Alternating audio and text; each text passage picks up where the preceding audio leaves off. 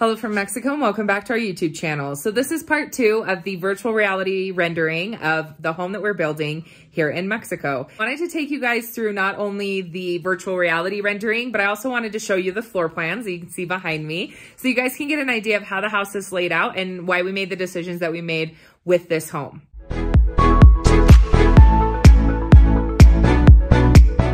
Before we do that though, I do want to say thank you once again to Brian and Wisith at LenzVR for putting this all together, especially Brian for helping us design the beautiful roof to our home and also the stairs because we were undecided on both of those design aspects.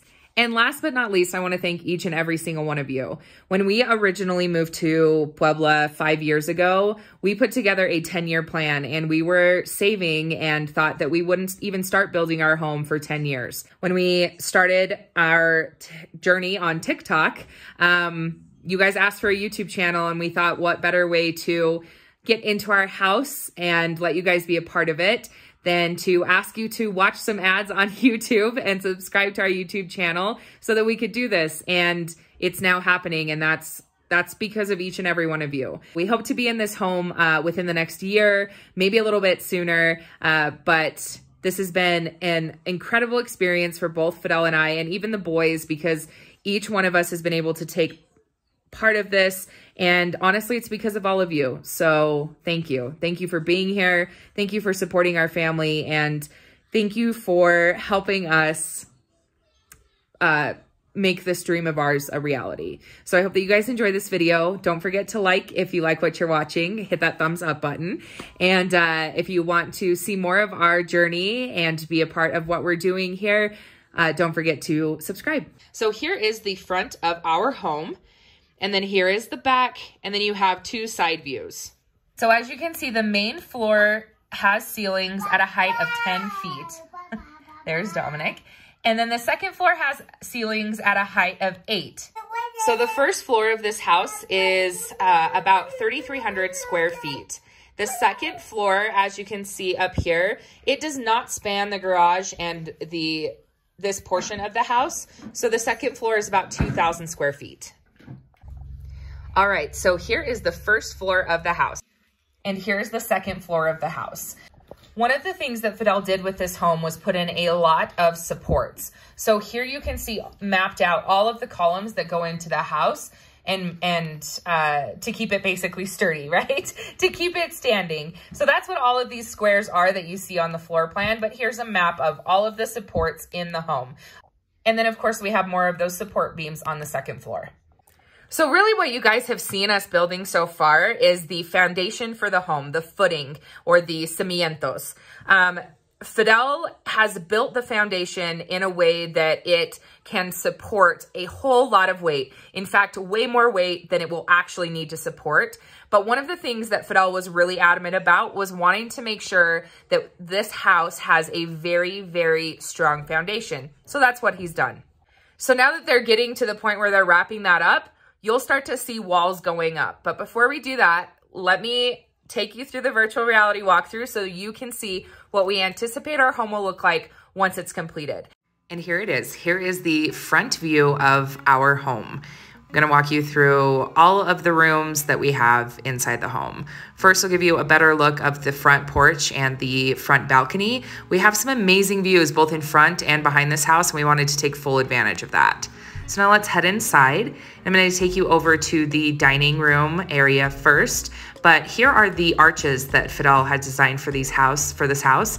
I just told him that I wanted arches and he ran with it, and he came up with some beautiful arches to connect those columns that he put in, and I think they're probably the fanciest part of this house because we really did just stick to a very simple layout.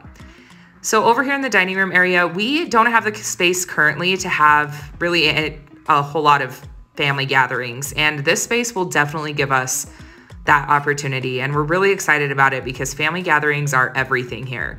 I have also always been in really small kitchens. So this is probably my favorite feature of our house is this huge kitchen. When I get homesick, I cook because it reminds me of my mom and it reminds me of my grandma. I'm gonna try to do this without crying. And I've never had like a big space like this to do it in, and now I finally will. So I'm not gonna lie, this is my favorite room in the house. Here's a different angle of it. We have a pantry and some storage under the stairs that you can see over there. So let me take you into this hallway, and first we'll take you into the garage. This is a 2-car garage, and we did include a cutout for a workbench for Fidel, so he's really looking forward to that. When you go back into this hall, you can get into our laundry room. We will have a lavadero outside. I like to have mine outside, but this is a laundry room option in case I decide to get a dryer, which I'm still undecided on. Next is the master bedroom, and yes, it is a lot of space. One thing you're gonna hear me talk about a lot in this walkthrough is space. We didn't want anything complicated when it came to this home design. We weren't looking for anything big, fancy, extravagant. We just wanted a lot of space. And the way that the roof was designed, it gave us this beautiful vaulted ceiling with these windows that added some extra light and just took our master bedroom design to the next level. It turned out beautiful. Next, I'll take you into the master bathroom. Now, the master bathroom does have a double sink, which Fidel and I have never had before. And we've also never had our own bathroom. So, and then of course a toilet. It'll have a stand-up corner shower, and then a standalone bathtub in front of the window. I also didn't include footage of our closet because it's just a normal closet. So let's take you guys back out through the dining room and past the stairs into the seating area. There is a coat closet and then an entryway area that leads into the living room. That entryway area probably won't have couches in it, although it does look really nice in this walkthrough. We'll probably use that area to put up like our holiday stuff, our ofrenda for Dia de los Muertos and our Christmas tree, things like that. Here is the living room, and Brian even took a seat during this part of the walkthrough so that I could get an idea of what it looked like to sit in our living room, which I thought was great. And the living room does lead out to the back patio. The back patio behind the house will be all of our animals. I haven't quite decided what we're gonna do with this space. Fidel, I think, has a lot of big plans for it, which I'm really excited to see, but so far, I'm not sure what this space will turn into, but it is a nice big space with plenty of room for barbecuing and things like that. So excited about that as well. Now I'm gonna walk you over here. There are 2 storage closets if you see those extra doors, but this is my office space. For those of you that know, I work from home and I've never really had an office space. So this will be a brand new thing for me. And I am so excited about this office. Not as excited as the kitchen, but we also have a bathroom on this first floor. It is in between the 2 storage closets. So we're gonna walk you over to that bathroom as well so that you can see that. It is just a simple, basic bathroom layout. It will have a shower tub combo, which you don't see here in the virtual reality. You just see the tub, but it will have a shower on it as well. The boys both wanted bathtubs, so we made sure to include that in all of our bathrooms. And this room is Dominic's room. This is where I kind of tear up because I never dreamed that I could give my boys a space like this. And this space is huge and perfect for our kids to grow in. And it's just wonderful. I don't know what else to say about it. Here's a different view of this room. Now, the second floor right above this mirrors this room. So Diego will be taking the room right above this. So his room will look exactly the same as Dominic's and the same amount of space. So we're gonna take you guys over here and walk you up the beautiful stairs that Brian has designed for this home. We'll give you the view from the stairs, then view from the platform. So you do get a nice look at that space there and the vaulted ceiling that is up in this open room.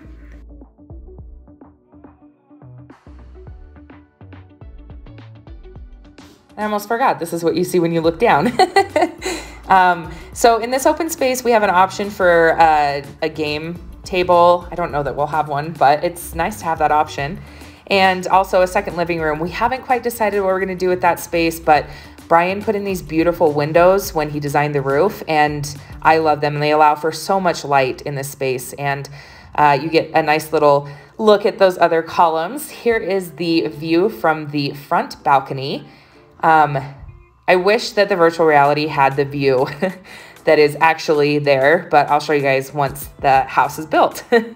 Now we'll go back in and we'll head over so that I can show you the rooms that this upstairs has. The first one is a guest bedroom. This sits over the kitchen. Originally, Diego was going to take this bedroom, but then he decided he wanted the one above Dominic's room. I'm pretty sure because it was bigger.